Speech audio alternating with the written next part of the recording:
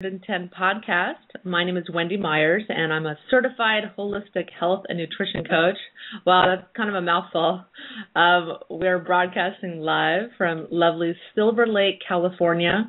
Today I'm interviewing Dr. Lawrence Wilson about the effectiveness of different healing and detoxification methods. There's a lot of programs out there to choose from, and this show is going to help to clarify if a program you've done or are considering is truly effective in accomplishing your health goals or not. But before we get started, I have to do a little disclaimer. Please keep in mind that this program is not intended to diagnose or treat any disease or health condition. The Live to 110 podcast is solely informational in nature. Please consult your healthcare practitioner before engaging in any treatment or taking any supplement I suggest on this show. Now, please go back to my website and check out my website, liveto110.com, 110.com. I started this site to educate you about paleo nutrition, the importance of detoxing from heavy metals and industrial chemicals that I believe are the major underlying cause of disease, and how to treat your health conditions naturally without medication. My goal with liveto110.com is to help you prevent disease and live a long, healthy life. And if you like what you hear on today's show, please give the Live to 110 podcast a nice review and rating on iTunes. This will help people around the world to find the show easier and get my word out on health, and I would appreciate it so much. Today, we're going to be comparing different healing and detox methods with Dr. Lawrence Wilson. Dr. Lawrence Wilson has a medical degree, but has chosen instead to work as a nutritional consultant.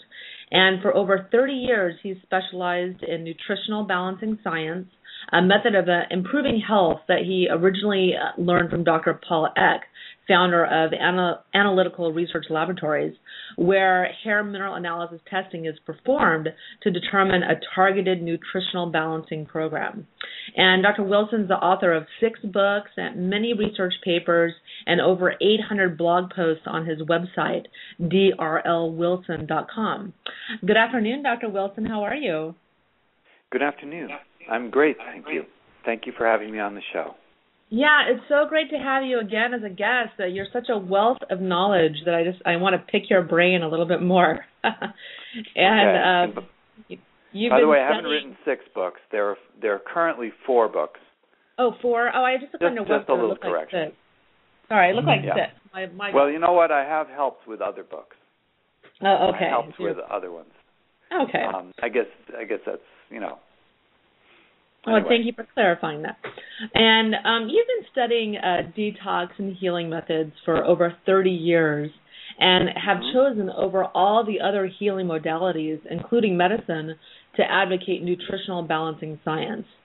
And can you tell the listeners what exactly nutritional balancing is and why it's such a fantastic way to heal your body and resolve almost any health condition? Yes. Well, I can...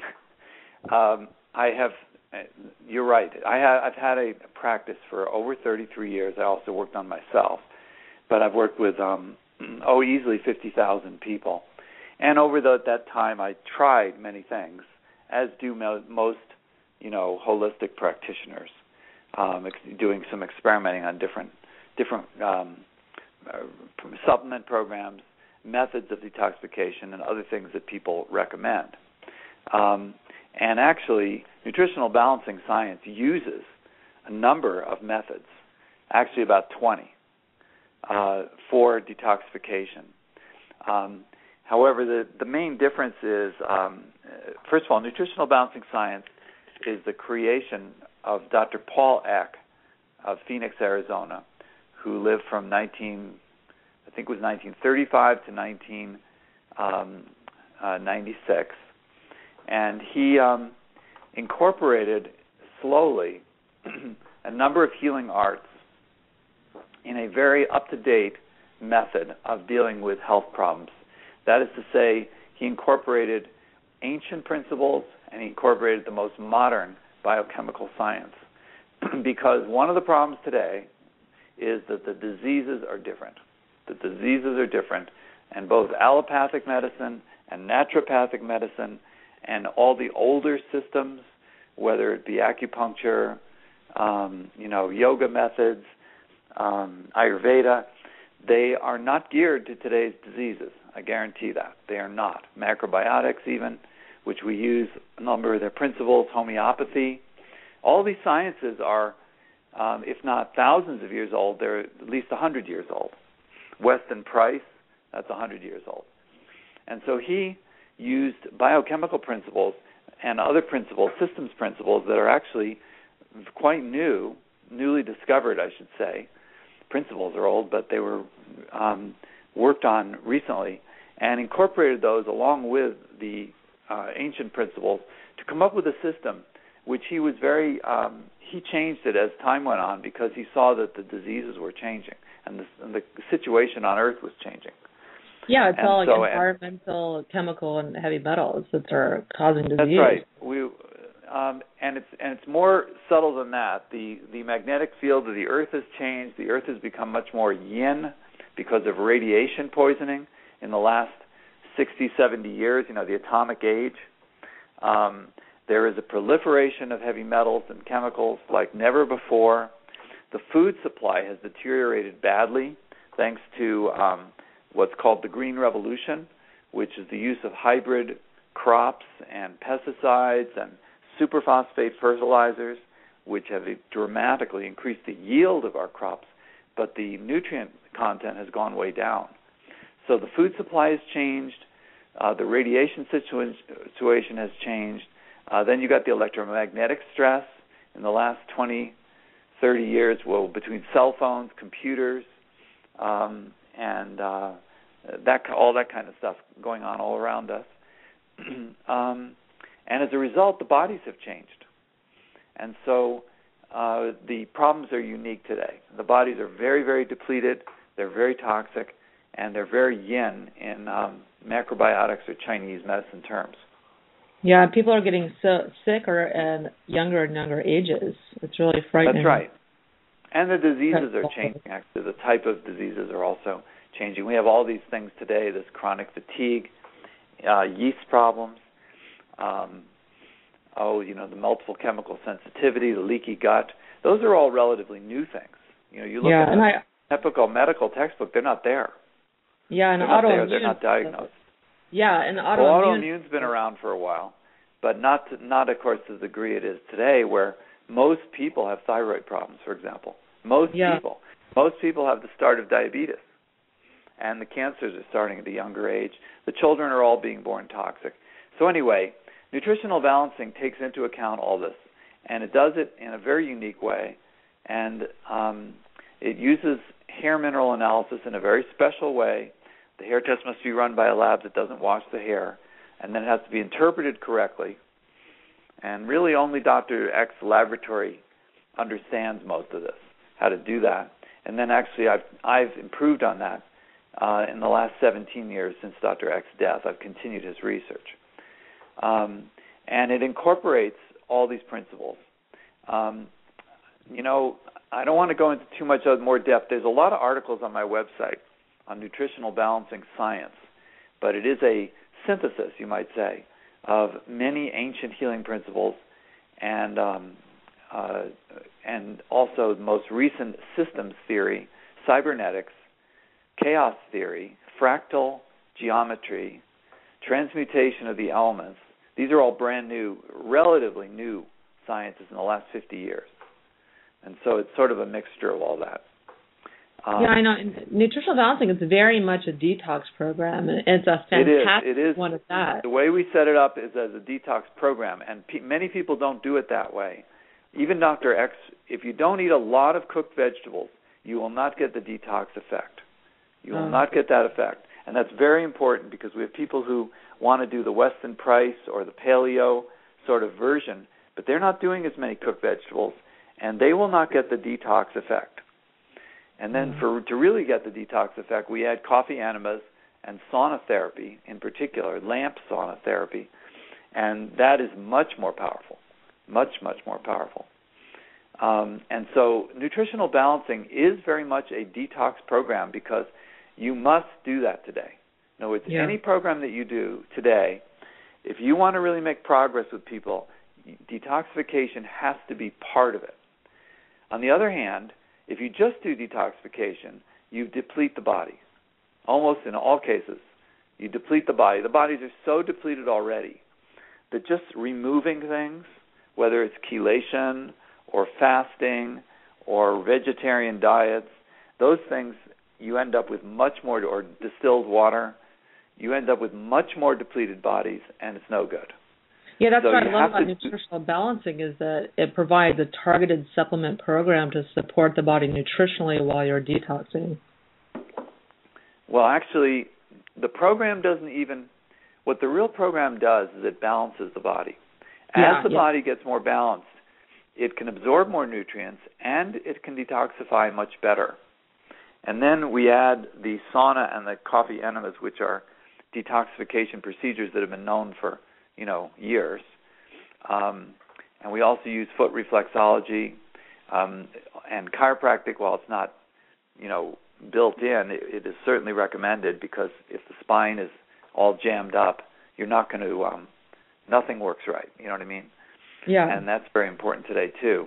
And when you add those, the body detoxes like crazy. And it detoxes much deeper, in my experience, than you can do with chelation therapy or fasting, which don't work as well, nearly as well, and they're not nearly as safe today. Yeah, unfortunately, detox it's not really something that many doctors use with their patients, though there are some very progressive doctors that use hair mineral analysis with their patients. And when you go to a doctor or a healer... Well, most of them don't do it right, though. Yeah, Of those who do hair analysis, most of them do not understand it well at all. Yeah. Not at all, like 98%. Yeah, they're using a lab that watches the hair, which defeats the purpose. And also, when they get the test results back, they do what we call replacement therapy often. Replacement therapy means if something comes back low, then we give that. If zinc is low, then you take zinc. If calcium's low, you take calcium. That's called replacement therapy. If something's high, then you don't take. Can you explain why that doesn't work? Because that's what every doctor does. That's what every podcast I listen to, that's what everyone talks about. Yeah. The reason it doesn't work, Dr. Eck tried that early on in his career, and it didn't work. And the reason it doesn't work is because the hair test is not showing you the total body load of a mineral. In other words, a low calcium does not mean you don't have any calcium. A high calcium doesn't mean you have too much.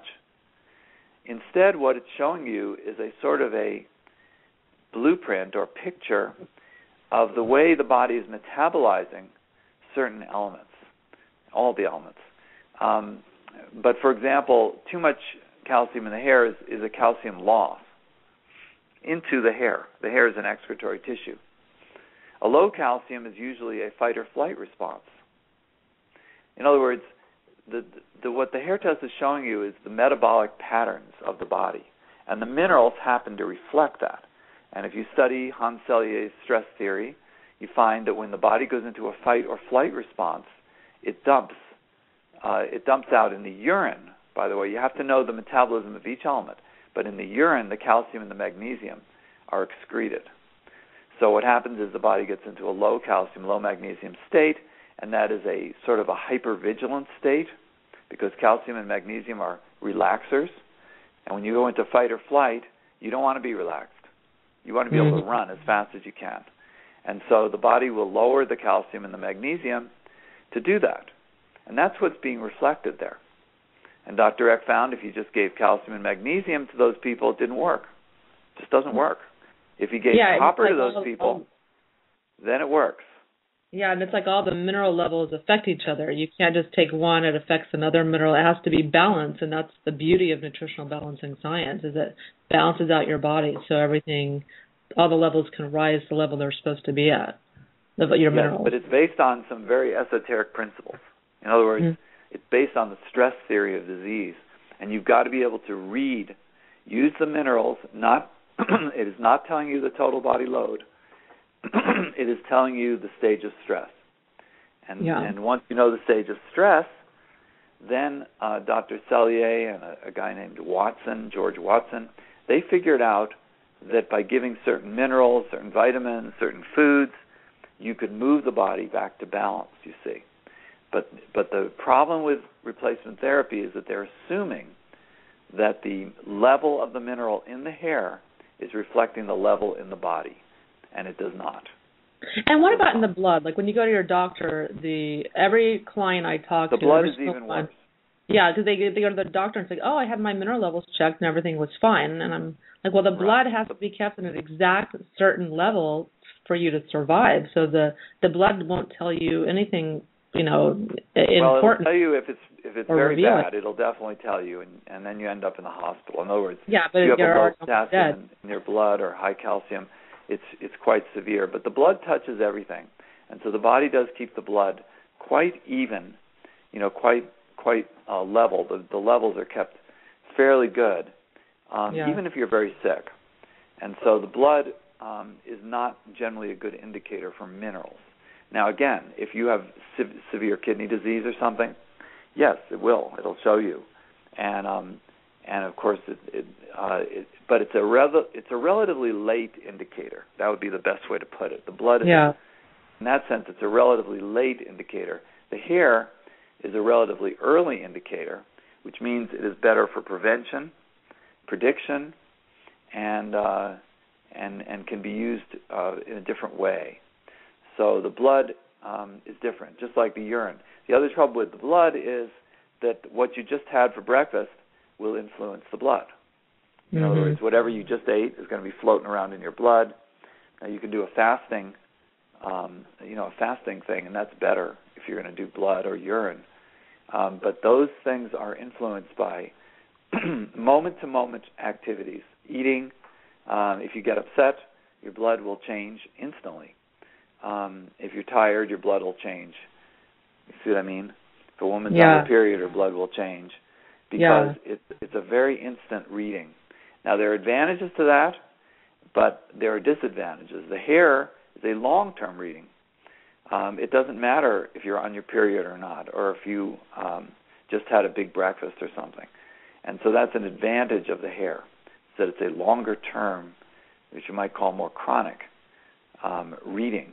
And that is useful because what we're looking at with nutritional balancing is a chronic stress indicators and fixing the body at deep levels.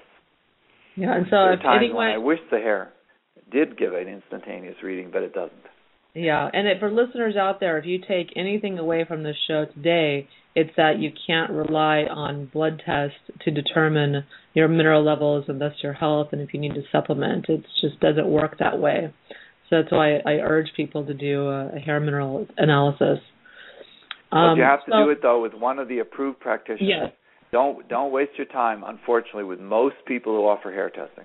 I hate to say that because I don't like to put people down, but most people, 98%, 99% of the doctors, nutritionists, naturopaths, others who offer hair testing, they don't know how to interpret the test according to Dr. X's method.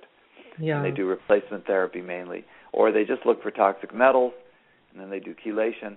That's not the way to use a test. Yeah, and the hair test doesn't. I had a friend of mine say, "Oh, I got my hair test and I don't have any toxic metals." And the first test doesn't show anything. Like I didn't start showing toxic metals until I was 6 months on a program. They're hidden. Yes, because they're deeply hidden in your tissues. Also, you have to know that if you have very low toxic metal readings, we call that a poor eliminator pattern, and it does not mean you don't have any. It means you can't eliminate them, meaning they're not coming out in your hair. They're stuck in your liver, kidneys, brain, female organs, other places where they're doing a lot of damage. But they're not in the hair. And that's a very reliable indicator, the poor eliminator pattern, which is written up on the website. And so you have to learn how to interpret the hair test. Most doctors, unfortunately, don't. I teach it, but I don't get a lot of takers, if you know what I mean. Yeah. So if you do numbers. get a hair test out there, guys, you got to make sure it's coming from Trace Elements Labs or Analytical Research Labs, because those are the only two labs in the U.S. that don't wash the hair. Except for one problem, which is the Trace Elements. They don't interpret it quite the same way. Oh, they don't? Okay. So I don't, nope. So you're not recommending them? Nope, don't recommend Trace Elements at all. Okay. They don't put the ideal levels on their graph, so it's very, very hard to find the patterns. They used to, but they took it off. They also the graphs, they change the normals, so that makes it confusing. They don't use the same terminology, and the man that runs the lab was an employee of Dr. X, but he left in 1983, and a lot of what he does is the same way he did it in 1983. The science has moved way, way beyond that with some newer patterns, some very important patterns, like 4 lows and sympathetic dominance, poor eliminator, and he's not reading those, he's not paying attention, and neither are the people who use his lab, the doctors and nutritionists. So yeah, and that's really are estrogen not getting dominance. very That's much. incredible. Yeah, estrogen dominance is incredibly important. That pattern. That's just one very important one. Yeah. Yeah. And the other thing is they sort of cheapen the products, and so they don't work as well. Okay. Okay, so let's talk about some other detox methods, and we'll just do compare and contrast because there's so many detox methods out there, and there's so many things people are doing and have the options of doing.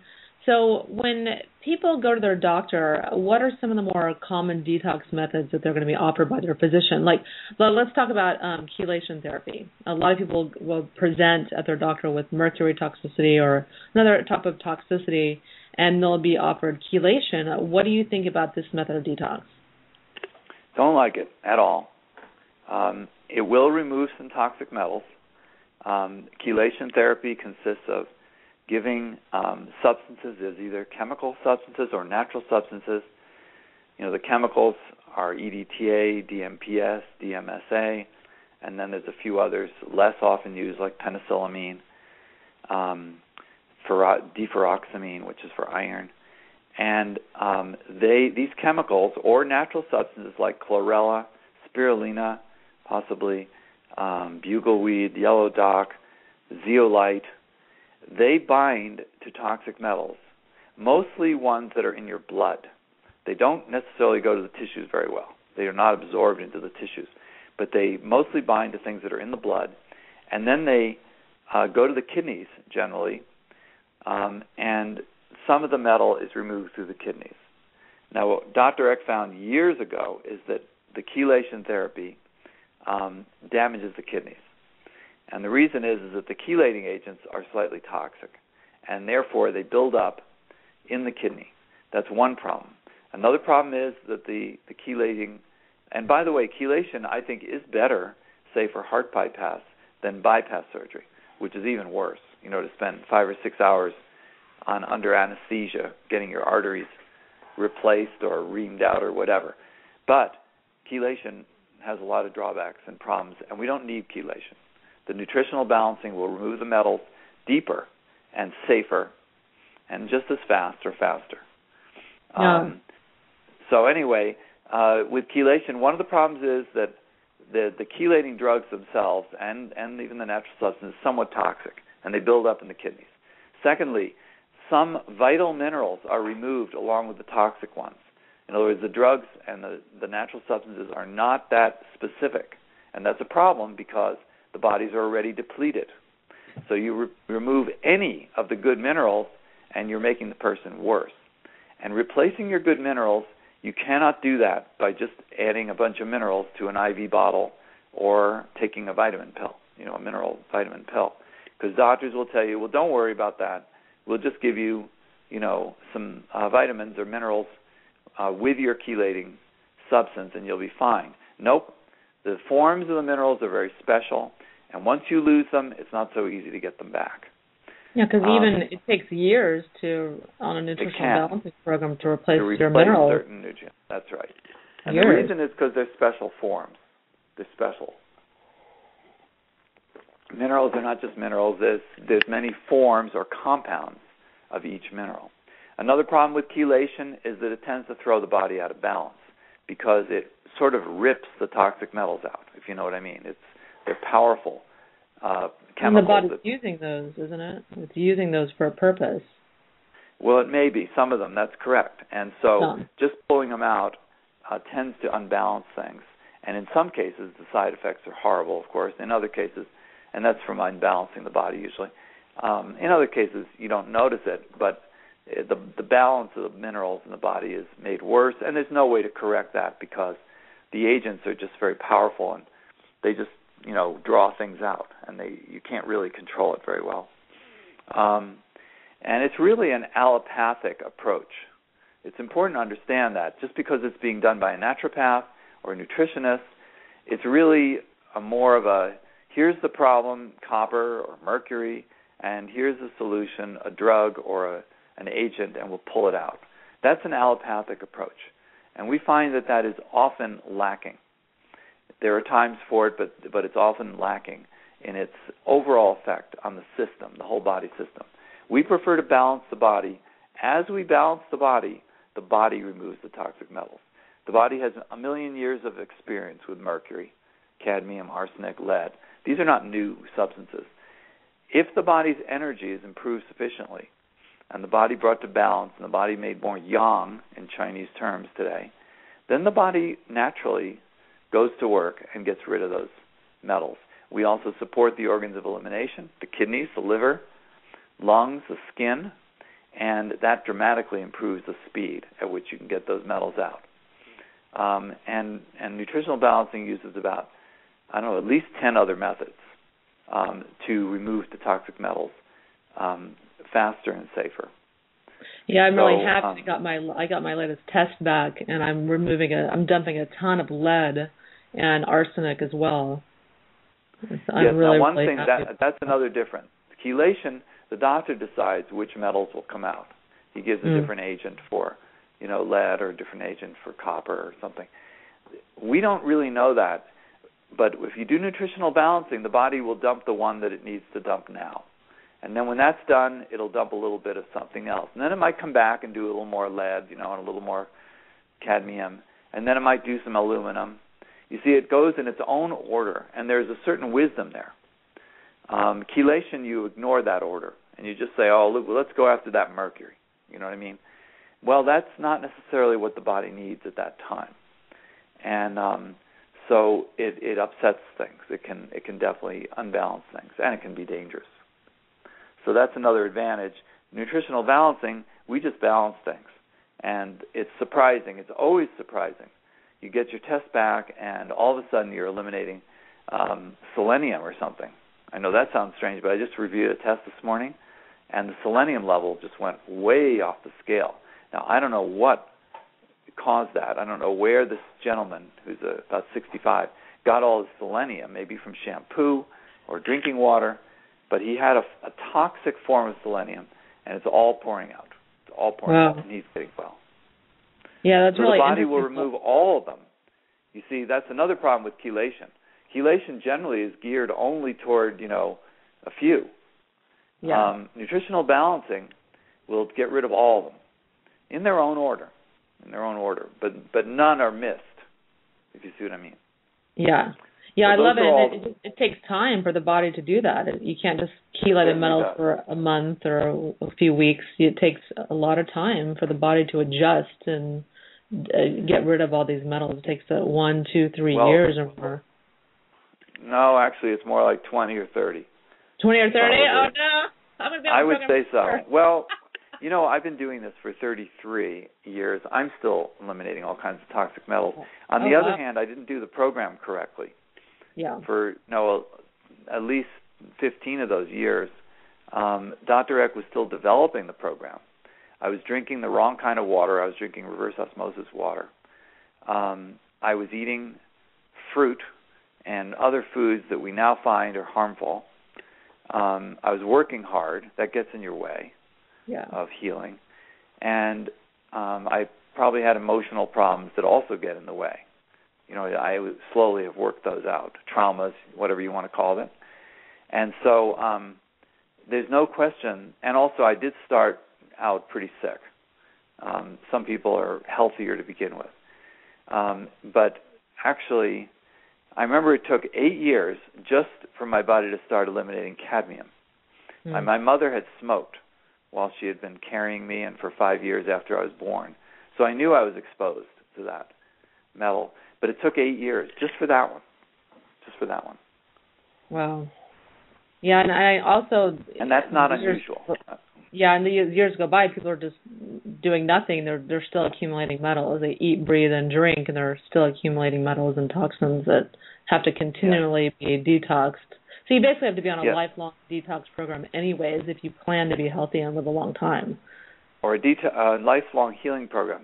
Now, having said that, it didn't take me that long on a nutritional balancing program to be functioning well enough to work. You follow? In other words, it's not that you're going to lie in bed for 10 years, not by any means. You will. Your health will start to improve often immediately, but you can go deeper and deeper. As you do with a nutritional balancing program, other benefits show up, which we call development. And these are actually deep improvements in the physiology of the body, which improve your mental functioning and things like immune system. And what we find is that after several years on a nutritional balancing program, for example, the thymus gland will begin to regenerate in an adult. As you probably know, the thymus atrophies.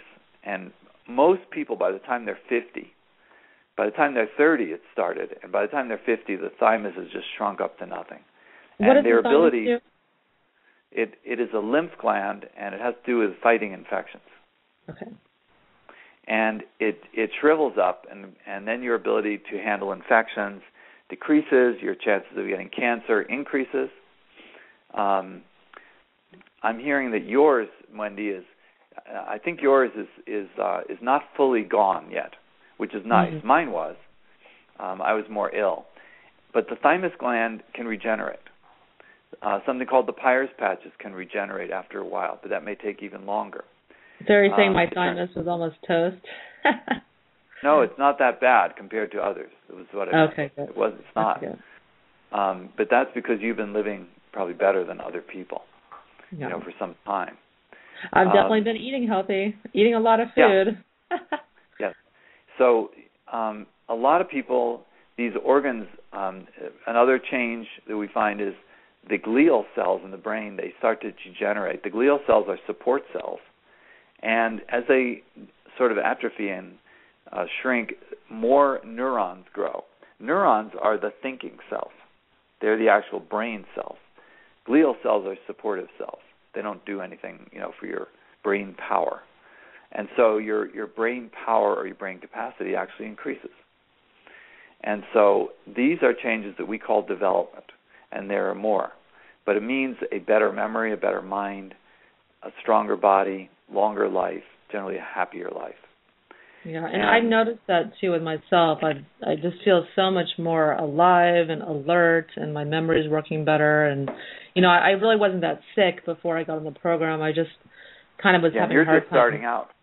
Yeah, I know. I'm a baby, and I didn't have too many health problems. I just kind of was generally tired. I wasn't feeling good. I couldn't think clearly. But within about a month, that went generally resolved. I was having sleeping issues. So after a month, I felt better, and now I just continued to improve. But it's definitely if someone's a lot sicker, it's going to take them longer to get a little bit better and get results. Many people, it varies. You see, one of the problems with nutritional balancing is that we allow the body to do things in its own order. And sometimes the body, right off the bat, will remove some toxins, perhaps, or something will shift in the balance, and you feel much better. Even if you're very sick, but you can feel much better. Although generally, if you're sicker, it'll take a little longer. Other times, and these people don't stay with the program sometimes, the body decides, we got a real problem here. It may be an old infection, because nutritional balancing will clear infections, which you can look at as biological toxins. And it's amazing, the infections that will clear up. Most people have dozens of them. I don't like to say that sometimes because people get discouraged, but they do. They have old ear infections, old sinus infections. Those are probably the most common. The respiratory infections, bronchial things, digestive infections. A lot of people have STDs, sexually transmitted diseases, even if you never had sex, because you can pick them up from hot tubs and swimming pools and toilet seats even in other places these days. They're so common. And the body will go to work on those. As your vitality improves, as the energy improves, the body starts to improve everything. But you can have what we call a healing reaction as a result. And so you may not feel great at first. You may have to go through something. You didn't have to do that, Wendy, so that's great. You know what I mean? So within a month, you're feeling better. I haven't had too many healing reactions. I've kind of had a couple of headaches here and there. I've been real crabby. Definitely had some crabby moments, but nothing too debilitating, or I haven't been in bed or anything like that. Yeah, well, that's wonderful. Then that's what we like. Some people will, and the trick is not to quit the program and to realize that this is important to, in other words, if this is up for you, if something comes up, and like I had an ear infection come up where I got dizzy, but I had a lot of ear infections as a child. You see what I mean? Yeah. I also started spitting up green mucus at one point, but then I had a lot of respiratory problems as a child. And so if these things come up, there's a reason for it, and we can handle it, but you won't feel quite as wonderful. And the program works at other levels. Believe it or not, it helps you remove what you might call karma, or things that are in your way, that are blocks that are in your way. We call them movement patterns, because the word karma doesn't sit well with many Western people. But the hair test can show us how a person is moving in their life. Fast oxidizer, moving fast. Low oxidizers, moving slowly. Calcium shell, very slow movement. And in the book, the big blue book, Nutritional Balancing and Hair Mineral Analysis, for each of the patterns there's a movement. It says the movement pattern. And the program will take you back in your life and help you retrace old traumas and clear incidents and attitudes and other things that are in your way. It's quite remarkable. It's quite remarkable. And that's a type of detox, too.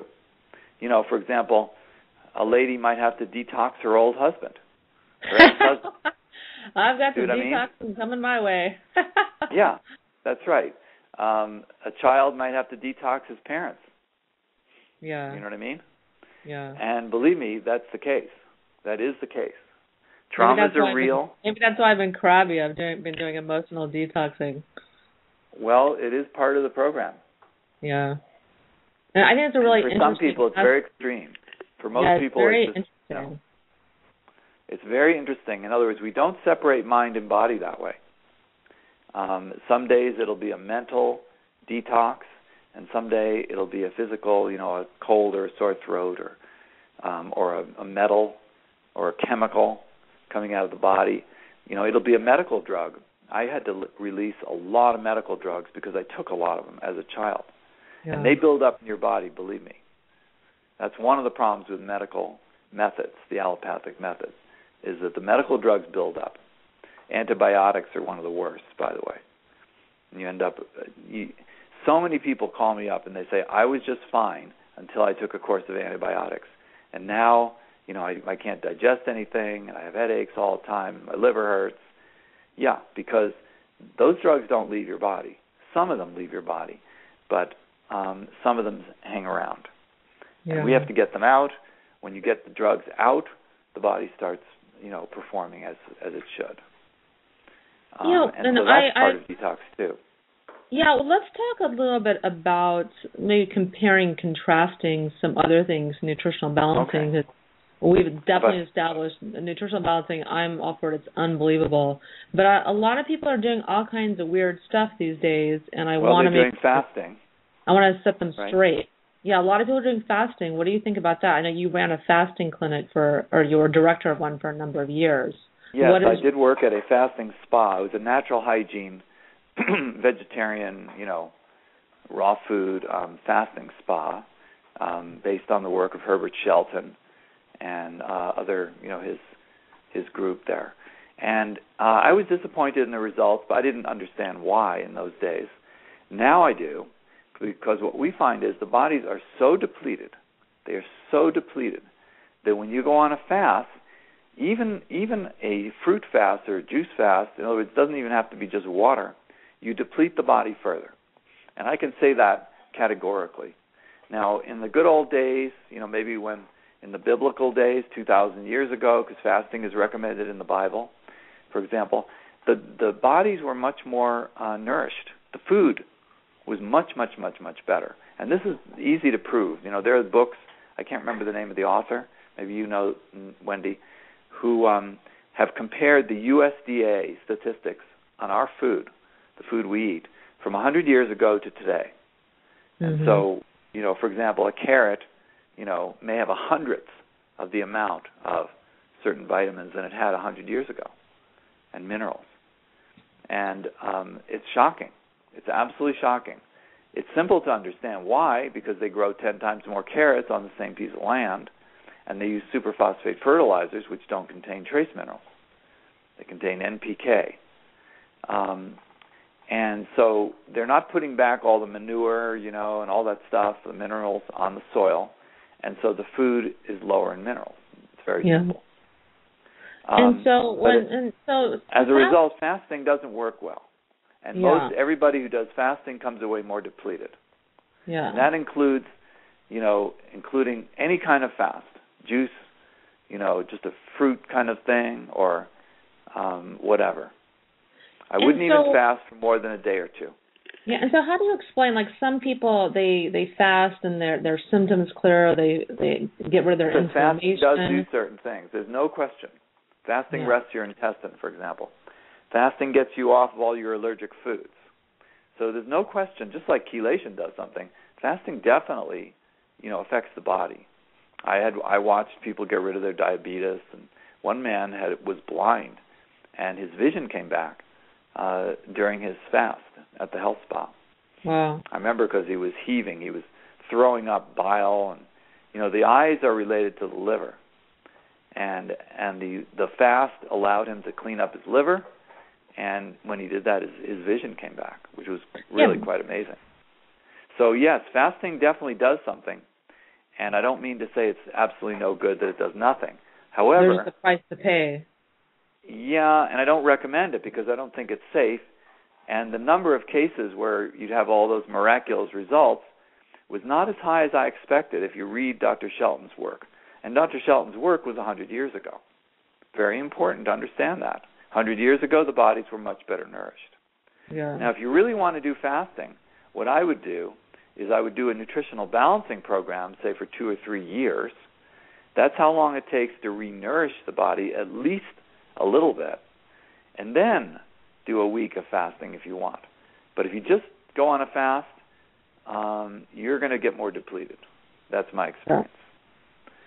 We find that most bodies are so bad, like we help a lot of women get pregnant. And usually it takes them, they can often get pregnant within 6 months, but we really like them to wait 2 years. That's how long it takes to at least bring their nutrition up to some acceptable level. Yeah. It doesn't matter how beautiful they look. Doesn't matter. The bodies are depleted. Yeah. The bodies are depleted. So that would be the thing on fasting. Bottom line, there's better ways to detox than fasting. There's safer ways. I think there are. There may be times for fasting, a short fast particularly, it really does rest the gut, the intestinal tract. And that's a real problem for some people. So there may be a time for a short fast, but Dr. X stayed away from fasting. He found that it was not necessary, it was not helpful, especially if you'll do our diet. And one of the features of the diet, and I do this with anyone who's got a very bad gut, like leaky gut, is eat one food at a meal. Babies do that. If you just put food in front of them, they often will just eat one type of food per meal. And that is much easier to digest. Much easier to digest. And you could call that a type of fast. You know what I mean? Yeah, just keeping it simple. Keeping it very simple. I suggest no more than 2 types of food at a meal. Cooked vegetables and either one starch or one protein. That's the latest way I like to do the diets. If you start combining more, if you keep it simple, well, maybe you can get away with it. But a lot of people's intestine is so bad that they do much better on mono meals, they call it, which is one food per meal, which is sort of like a fast, except that you change foods. You know what I mean? You can have different foods. I know I'm so far from mono meals. I love a smorgasbord where I love to have like 10 different things. I can munch a little bit of each thing, but it's hard to digest, I know.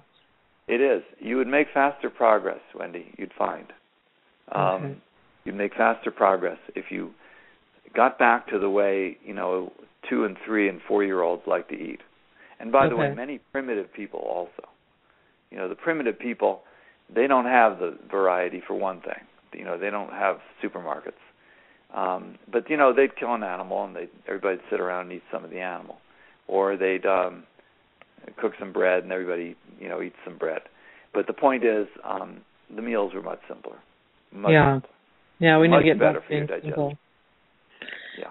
Now, can you explain why some healers and doctors use IV or IM therapy, and do you recommend these methods? You mean vitamins? You mean IV vitamins?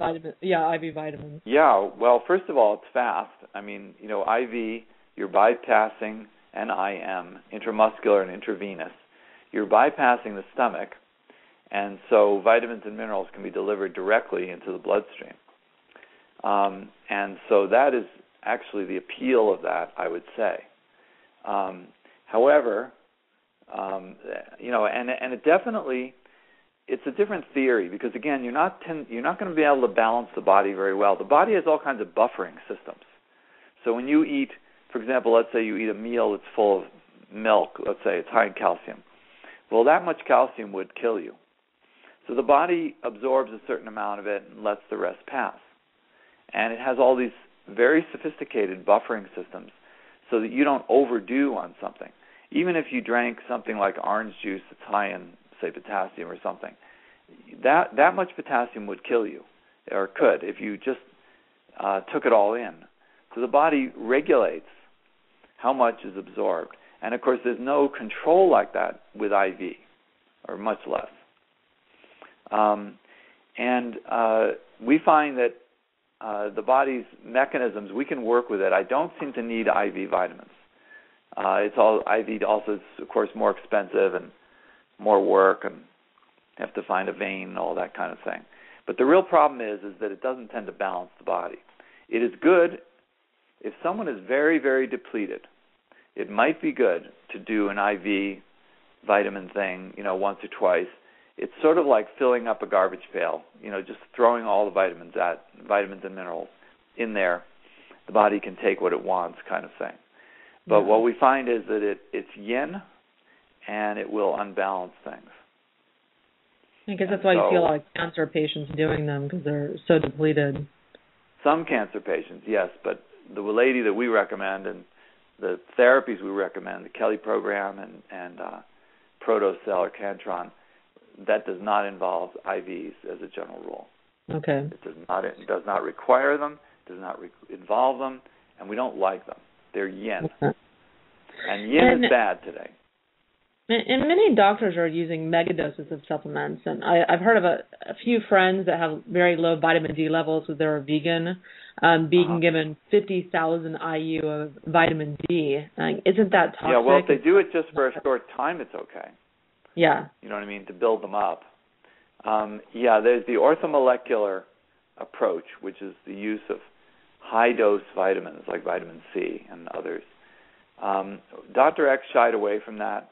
First of all, with nutritional balancing, you don't have to. It's a more delicate balancing. And secondly, it's more of a drug use. It's more of using vitamins like drugs, which you can do, but it does not rebuild the body. It just is a temporary remedy. I used to go to the orthomolecular conventions. I remember going there. There were 500 cured schizophrenics in the audience. And I went and talked to them. And they said, of course, they had to stay on those high doses of vitamins. They were taking niacin and zinc, B6. If they got off the vitamins, within 2 days, they would be psychotic again. Wow. Schizophrenia would come back.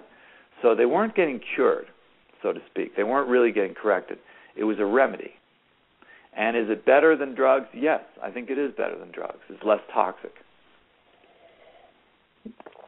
Although niacin can be nasty and can build up in the body. But so I think the orthomolecular approach is better than drugs, but it certainly is not too sophisticated, it doesn't balance the body. It's a step in the right direction. Linus Pauling and all the work that he did.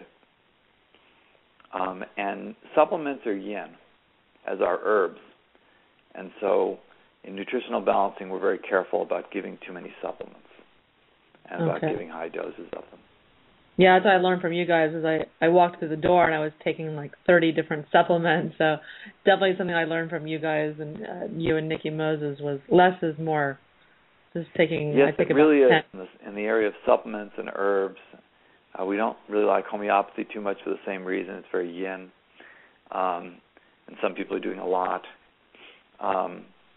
And you don't really need those. It's strange because you would think that you would. Actually, I lose clients that way. People come in with a big shopping bag and they've read, Life Extension or Prevention magazine or some other magazines. And when I tell them they don't need, N-acetylcysteine and alpha-lipoic acid and, vitamin E especially and other things, they leave. They just figure, well, you know what? He doesn't know what he's talking about. I know, and I used to read I get the Life Extension newsletter and so many other newsletters, and you have to realize that these the newsletters and articles are so convincing, but these companies are selling products. That's why they write really good articles, which are to sell them to you. So you have to be careful what you read and what's the motivation. Yes, you have to be very careful. And same with internet research. There's an article on my website about internet research and all the pitfalls, because I get calls all the time. Well, I read this article on the internet, and it says you should never do magnesium stearate, or don't do this, or do this. Yeah, but anybody can write an article, and you're right. A lot of them are commercial, selling products and other things. And then there's a lot of just partial information or incorrect information for various reasons. The medical profession probably owns 1,000 websites, you realize, the AMA and their friends. Yeah.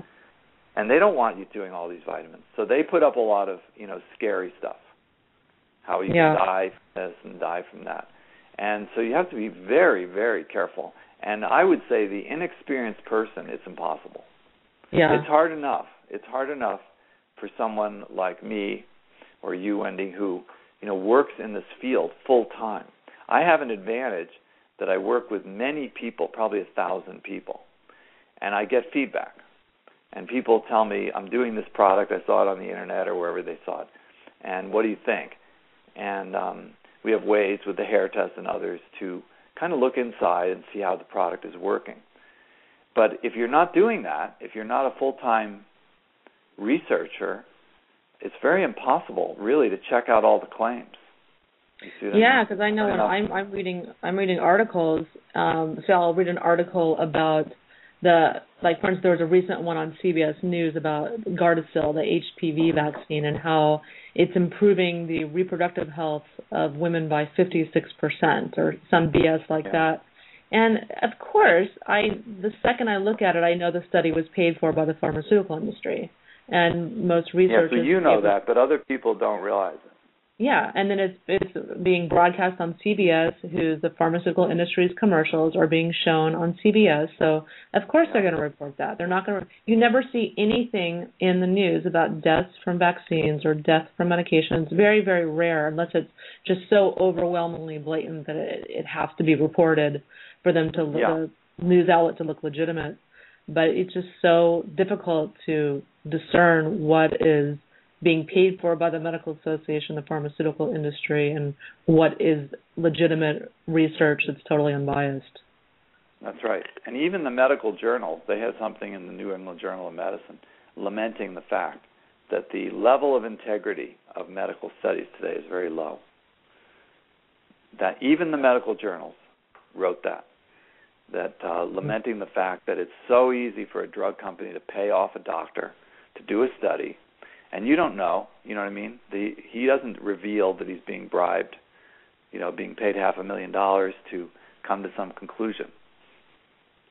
And that just goes on all the time. That just goes on all the time. Yeah, I think if any listeners are out there and you're reading something, if you're reading something about a study, try to find out who paid for the study, because the results will typically be favorable to the funder. Yes, but they are very clever. They're sneaky. They're sneaky about keeping that hidden. And it usually takes real investigative journalism, which there isn't too much of that around, to find out who's really behind this and what do they really do. By the way, interpreting studies is very hard anyway, meaning that they may have picked the people for the study, who they knew would benefit. You see what I'm saying? Yeah. So there are all kinds of sneaky ways to bias a study, all kinds of ways. Typical ways, for example, the cancer studies, they stop the study before the side effects of the drugs really kick in. That's a typical way. Another thing they do is they only do 5-year survival time. So if you're alive in 5 years, you're cured. They call that a cure. But if you die the very next day, they don't mention that. Yeah. You see what I mean? So there are all kinds of tricky things that bias studies. And that's why it's very hard, actually, to do good research yourself. And also if they do it. Yeah, go ahead. Well, you have to depend on clinically oriented people, and that's where I hope we can help. Yeah, that's important to find a few reliable sources of information. Like I go to your website, I go to chriskresser.com, and a couple other people who I rely on if I want the real take on a subject, unbiased take. Yeah, it's tough. It's very difficult, and it's very tempting because some people have beautiful websites, and they can sound very convincing. Yeah. Now, let's talk a little bit about hormone replacement therapy, because this is a biggie, because 1 in 5 people are on thyroid hormones, and many millions of women are on hormone replacement therapy for their adrenal function or menopause or what have you. And, I learned from you that one of the major ways people can prevent true healing is with hormone replacement therapy. And, this is something that's commonly going to be recommended by a physician when someone has adrenal fatigue, thyroid conditions, or, like I said, menopause. And, I fell under the spell of thyroid replacement hormone to increase my metabolism. I got this brilliant idea to lose weight by taking thyroid hormones because my thyroid was underactive because of toxins and other reasons. And I got some testing done, but my thyroid was normal. But I was presenting with thyroid symptoms, and what they found was I was producing hormones, but they just weren't getting into my cells. So my case would have been totally overlooked by almost all doctors, even naturopaths. And after I had my hair mineral analysis, I learned that I was estrogen dominant, and this excess estrogen, or xenoestrogens, the substances that mimic estrogens, were preventing the thyroid hormone from getting into my thyroid. It was preventing the thyroid hormone that my thyroid was making from getting into my cells to being used. And my doctor had no clue what I was talking about when I mentioned this to her. She said she had never heard of this before. And I was sick of being fat, so in my mind. So I started taking thyroid hormones to see if they would work. And voila, they definitely worked. I did lose weight. But the problem is when would I get off the hormone roller coaster? Many doctors tell you that once you begin thyroid medications that you have to take them for life. And they're assuming that the thyroid will never work adequately again on its own. But did I really want to take hormones for the rest of my life? Of course not.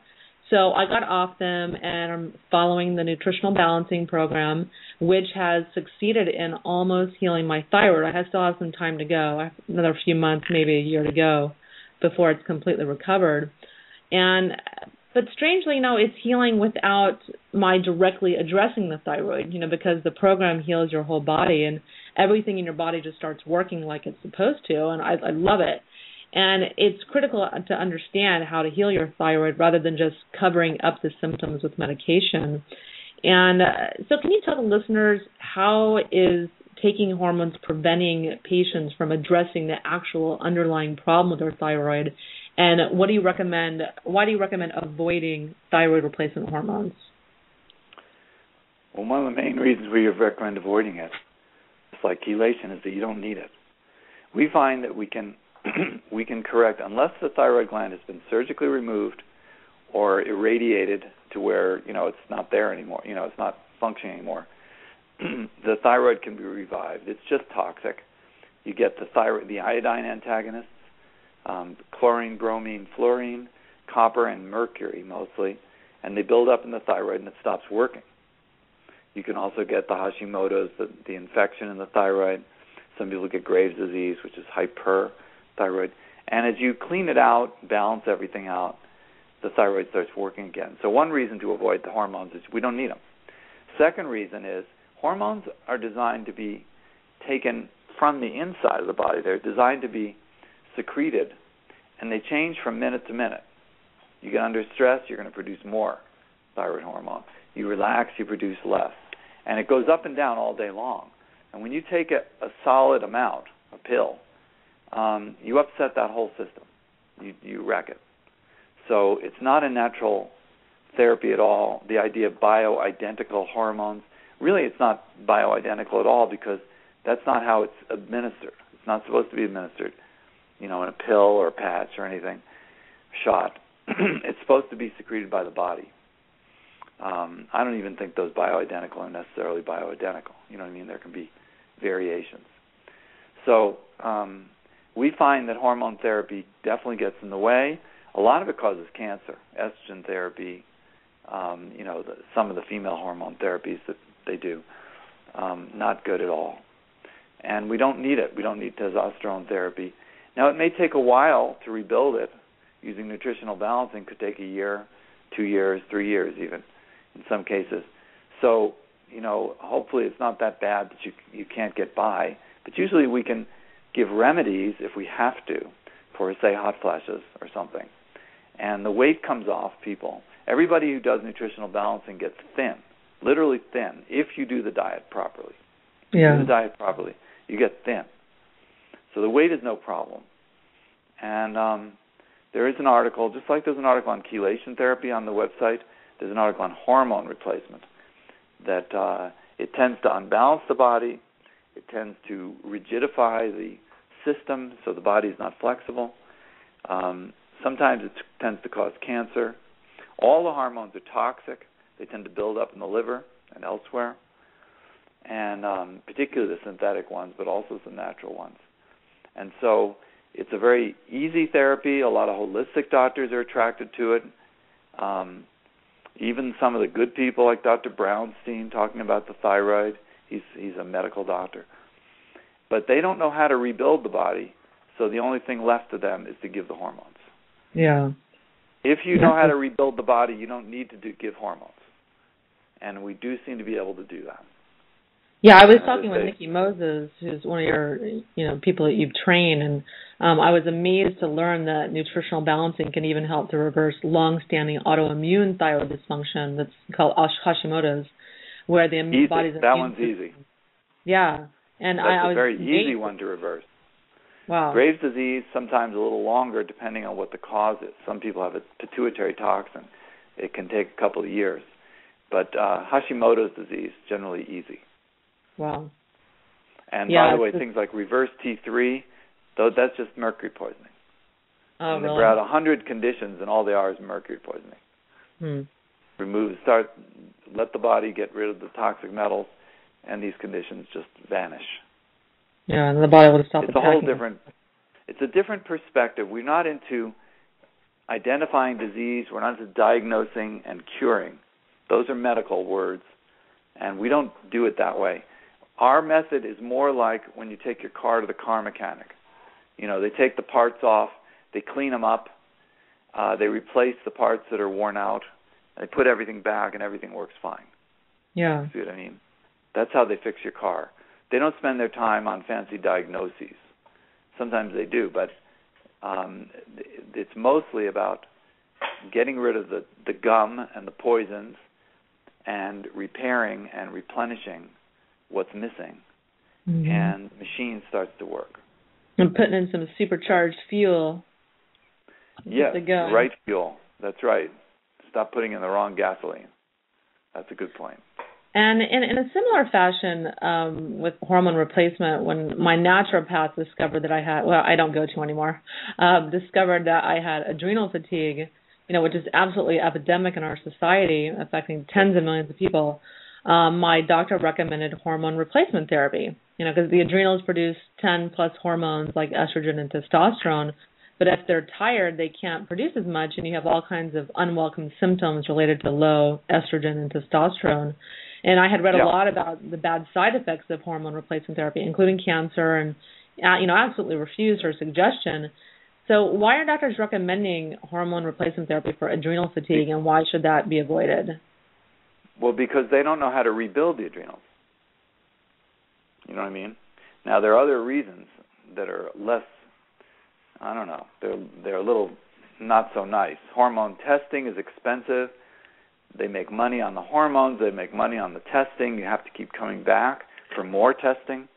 You know what I mean? Because they have to change the dosages sometimes. So doctors like it for that reason. You don't have to ask much of the patient. Nutritional balancing asks a lot of the patient. You have to go on a diet. You have to go to sleep early. You have to take, 8 supplements, doing coffee enemas and saunas. It's a much more participatory therapy. But I would say the main reason, or one of them, is certainly that they don't know how to rebuild the adrenals, because they don't know how to detoxify the body deeply enough or renourish it or balance it properly. The adrenals has a lot to do with your autonomic nervous system, and that's a big area. We could do a whole program on autonomic nervous system, but nutritional balancing works on the autonomic nervous system to balance it and strengthen it and heal it. And if you don't do that, you won't fix your adrenals. Because the adrenals and the thyroid, but the adrenals even more, I'd say, are very influenced by the condition of the autonomic system, the sympathetic and parasympathetic system. And so if they don't know what to do, then the next best thing is just replace everything, replace the hormones. Yeah. Like, your adrenals are tired, they're not making the hormones. So here, we'll just give you some more hormones. And not once did my doctor tell me, you probably need to rest and relax a little bit so that your adrenals can recover. That's right. And actually, rest and relaxation is very important. And then, of course, there are nutrients for the adrenals, although there are certain patterns on a hair test where you can't give those nutrients, namely 4 lows. And there's a whole class of people who've been to a dozen doctors, and they've taken the adrenal supplements and the vitamins and the herbs, and they don't work. And that's because they're in 4 lows. And 4 lows is a very special pattern where, as Dr. Eck put it, you have to put the adrenals to bed. In other words, you can't nourish the adrenals. We don't nourish the adrenals in 4 lows. We put them to bed. Yeah. And that works. That works. But other things don't work. That's what I really like about the program is you really stress over and over. You have to rest. You have to sleep in order to heal and recover. Mm-hmm. It's just a very important message. People, you got to sleep. That's how your body works. You got to sleep 8, 9, even 10 hours a night. Get better. Yes. And, I've read some books that if you help, the thyroid or adrenals for a short period of time, say a year or less, by taking hormone replacement, that this can help them begin functioning again on their own. Like, they don't recommend it long term, but just give them a little push. What are your thoughts on that? I wouldn't agree with that. I think you're just wasting time, and you're putting more toxins into the body because the hormones are toxic. Don't ever think that they're not, toxic. The hormones are toxic. Even the natural hormones, that your body makes are somewhat toxic. It's very important to detoxify your estrogen, for example. So no, this idea of, now I'll tell you, if you take hormones, under certain circumstances it would rest your adrenals, but it tends to mess them up. Anybody knows about cortisone therapy, for example. And there's a lot of doctors that use cortisone, low dose, hydrocortisone or cortisol for adrenal fatigue. And it's true that it would allow the adrenals to rest, but I don't know that I'd ever recommend doing it that way. You know what I mean? Yeah. I don't see a need for that. Instead, what we want to do is we want to get to a much deeper level. The problem isn't the adrenals. It's probably just a symptom of the system being way out of balance. And it takes a while to put it back in balance, so might as well get started. If you're lucky and you do your hormones, and then the body may come back into balance by itself a little bit. But we don't need to do it that way. We can start immediately balancing the body, and in most cases, that will move you along a lot faster and is safer. Okay. And a big thing on the nutritional balancing program is coffee enemas. And you recommend doing them to detox the liver because it's and the colon, because they're very toxic organs today in our bodies. And the rest of the body. The coffee enema works on the whole body. Oh, really? Okay. Oh, yeah. In my article on the web on coffee enemas, there's a map, there's a diagram of the colon. And I took it out of Bernard Jensen's book on iridology because he found that there's a direct reflex from the colon. Each segment of the colon reflexes to a different part of the body. And so as you work on the colon, you will work on all the body through that reflex system. Dr. Jensen he loved to show that like a person had brain cancer, and he would show through the iris and even through x-rays that the segment of the colon related to the brain was full of parasites or full of bacteria. And when you cleared that segment of the colon through colonic irrigation or coffee enemas those are the only methods I can think of, the cancer goes away. Wow. See what I mean? There's a reflex system. So the coffee, although it definitely does physical cleansing of the colon and it does chemical cleansing of the liver, increases bile flow, alkalinizes the intestine, which is very helpful for digestion. It also can work on every part of the body through the reflex system. And is that because I've heard different estimates that 65 to 80% of the immunity is surrounding the large intestine or the intestines? I don't think it's the large intestine. I think it's the small. The small intestine. Yeah, Peyer's patches and other things. It's not the large. The large intestine, its main function is to reabsorb water and to form the stool. And in some people, there's some vitamin manufacturing going on in the large intestine by certain bacteria. The small intestine has more of an immune system function. Yeah. The lymph tissue around like Peyer's patches.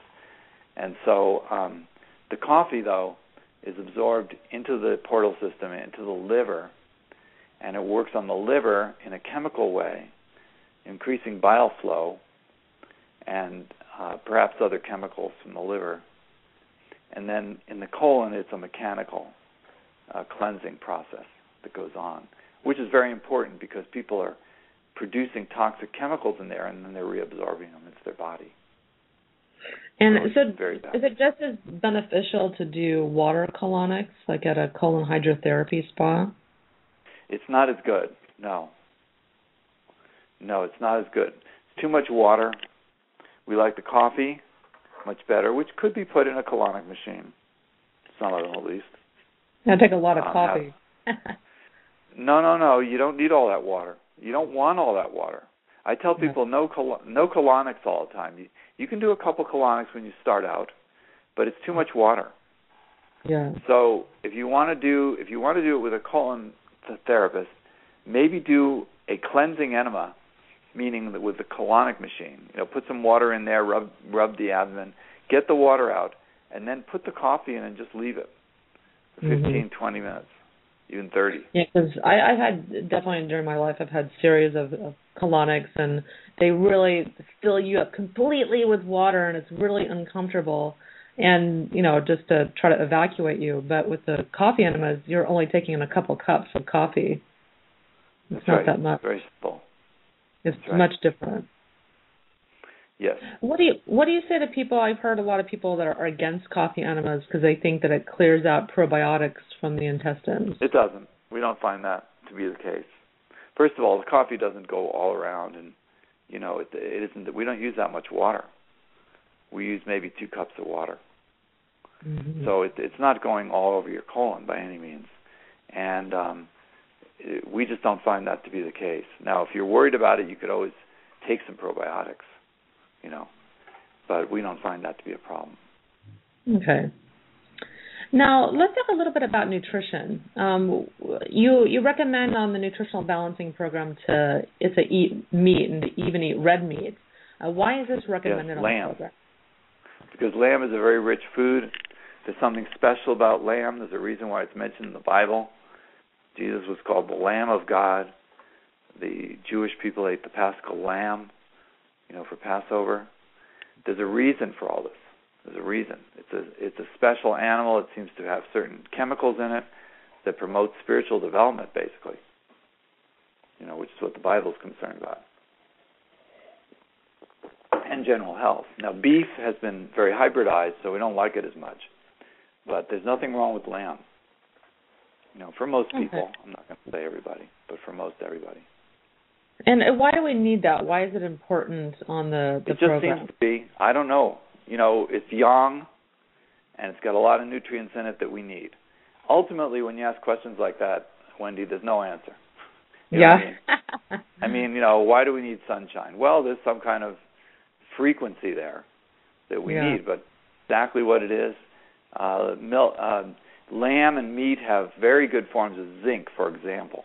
They have very good forms of taurine, carnitine, selenium, sulfur compounds. Some very good organic sulfur compounds needed for detoxification are found in meat. They're not found in the vegetable kingdom. At least not as much. And so, but the ultimate answer is that Dr. Eck found that this is what works. He wasn't sure why. We would say it's because the whole world is so yin, and we need the zinc, and the zinc is not in the food anymore. Where are you going to get it? You're left with meat. If we didn't have to kill the poor little lambs, that'd be better. But it seems like we need them today, and so we just have to bless them and thank them.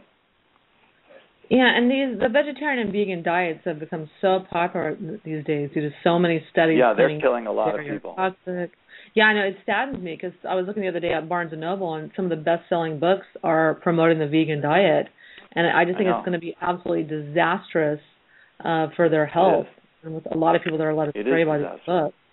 Because, you don't have to be a biochemist to know that these diets cannot meet our nutritional requirements as humans. Well, there are a lot of books out there, though, that tell you that they can. And I get a lot of emails telling me that I'm wrong.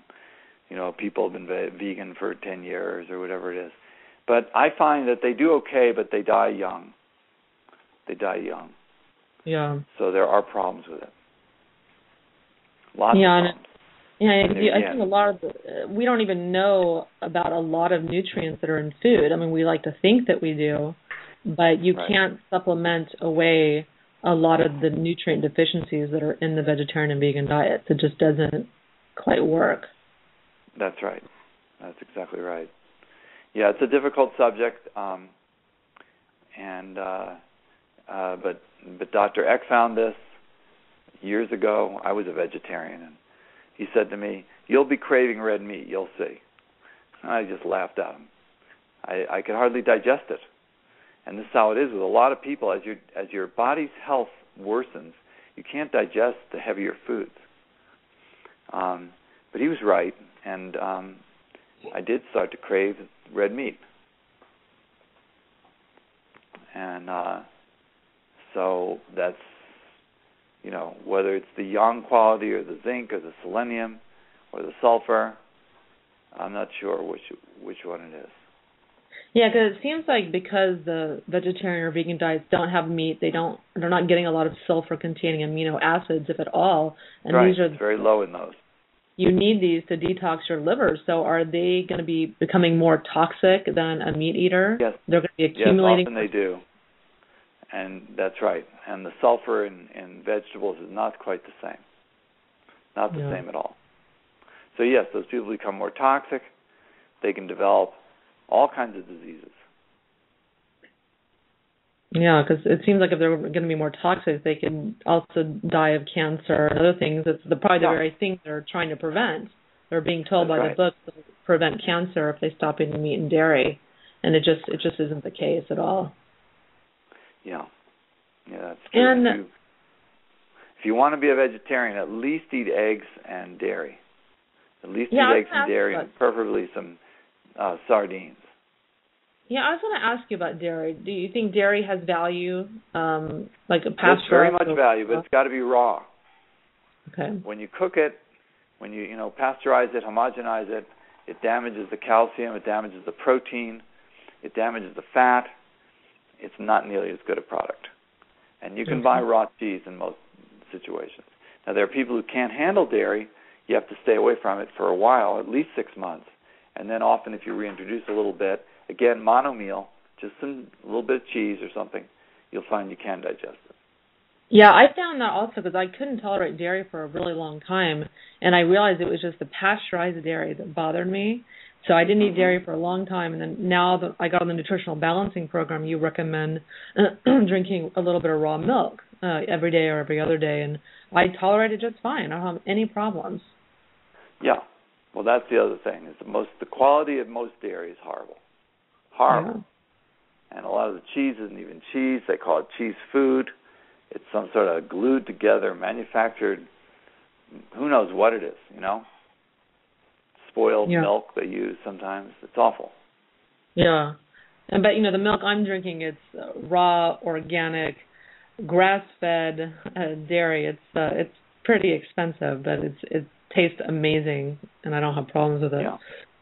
And so you also think that raw food should generally be avoided. Why is this, and what are some of the problems with the raw food diets that are all the rage right now? Well, the problems are yin disease, what we call yin.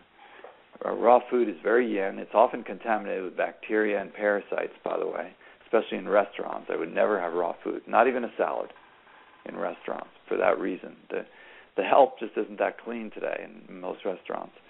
But the symptoms, people get tired, people get malnourished, they can't absorb enough minerals from the raw food, and there can be dozens of other symptoms, everything from irritability to PMS to allergies and other things.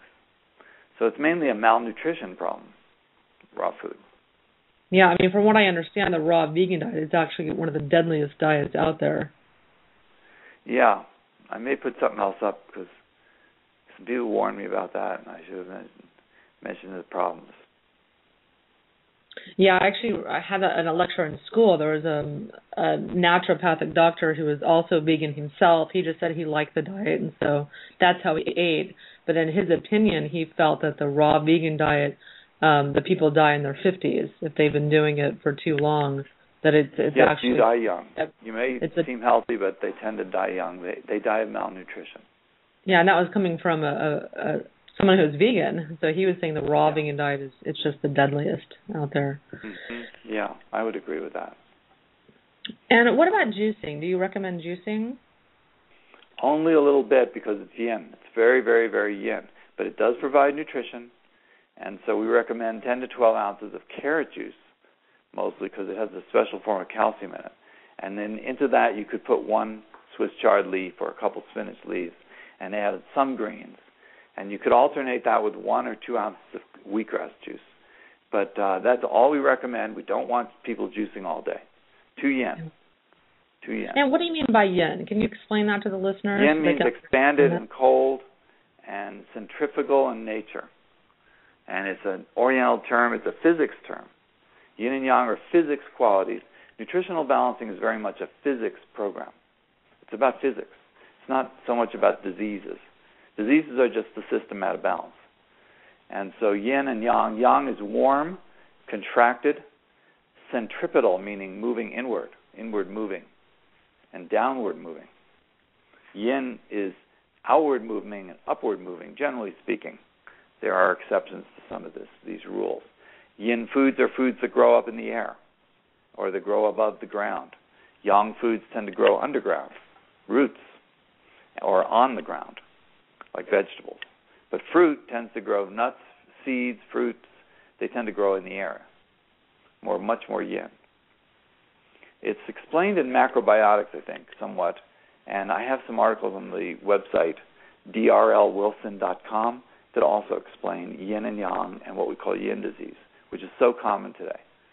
Yin diseases are, most of them today, but things like all the yeast problems, most of the cancers, some infections, tumors are yin, And that's our problem today, and it's a different aspect of health and disease that not too many people talk to or talk about, but it's a very important one, very important. Well, Dr. We're one of the few groups. Yeah, go ahead. Dr. Wilson, thank you so much for being on the show. That was so informative and enlightening, and I have to say that I truly respect what you're doing. And I can't express enough how much I admire practitioners like yourself that are finding innovative and incredibly effective ways to heal the body. So please keep trying to educate the world about nutritional balancing, and I'm here to help spread your message. And the nutritional balancing program has helped me so much recover my health, and I can't express my thanks enough. So thank you so much for being on the show. Wonderful. Well, thank you, Wendy, for having me on the show. It's my great pleasure, and keep up the good work. Thank you. All right. And thank you, all you listeners out there, for tuning in. Next week, we're going to have a very important show with April Renee talking about the dangers of vaccines, and so you can decide whether or not you want to put them in your body or your body. So thank you so much for listening.